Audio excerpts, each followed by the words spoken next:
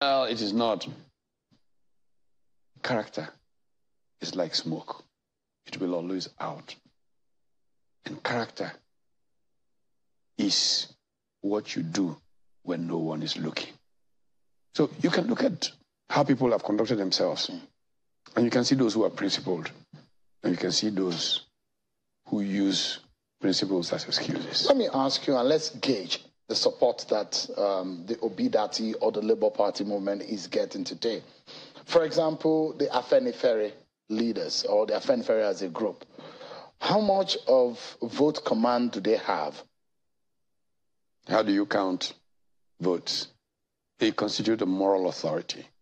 You know, one of the best writings on leadership, by the way, by the great James McGregor Barnes, the ultimate book, Leadership, talks about moral authority as the essence. And it talks about the intellectual as a leader, for example, and it talks about moral authority. Afenifere has moral authority. And when you combine that moral authority with the fact that they've been able to build a very clear alliance with Pandev, with the Middle Belt, and together they have been speaking on this matter, along with Ohaneze Ndibu. You will see that there is a certain body of opinion in Nigeria.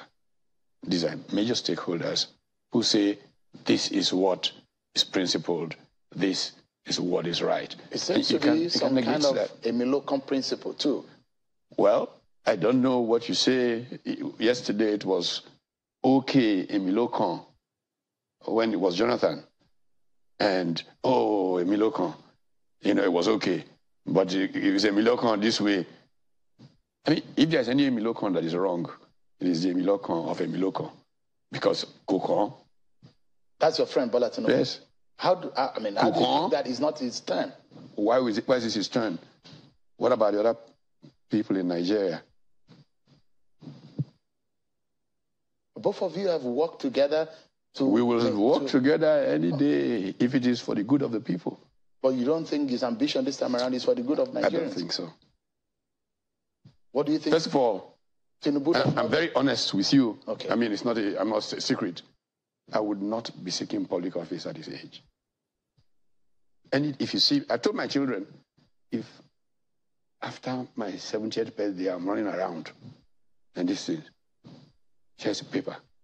Tell the people that, look, our father has a retrogressive distance. We want to confine him. Certain things are good for certain times. Just a personal principle. I'm not saying it has to apply to everybody. But our country has suffered so much from having ailing leaders. And that was why, I can say that here, that was why the vice president stepped up. Because he thought that there was a challenge to that principle in that direction.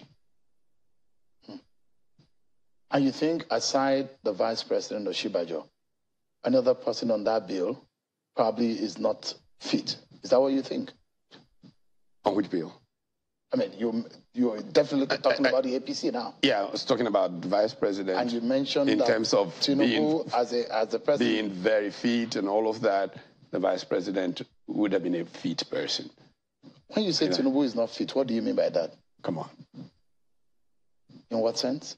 Physically, you can see he's ailing. Come on, let's not kid ourselves. You can see it. Come on, come on, come on, come on. Let's be honest. But he says he's fit. His party says he's fit. The campaign says he's fit. They think so.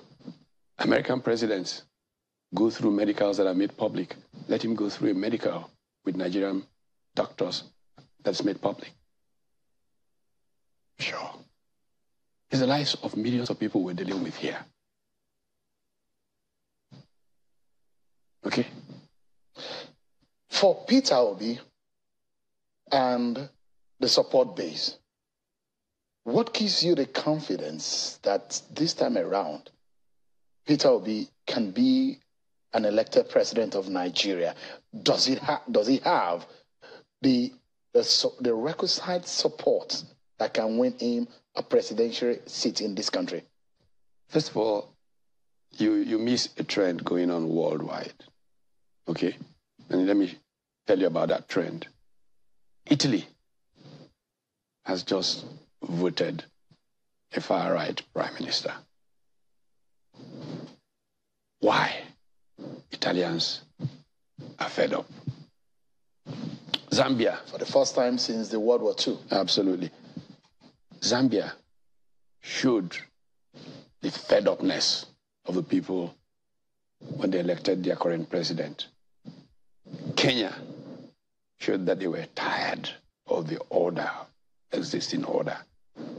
I think politicians should learn something, that the people have had enough of politics that does not work for them. The people in Nigeria are really angry.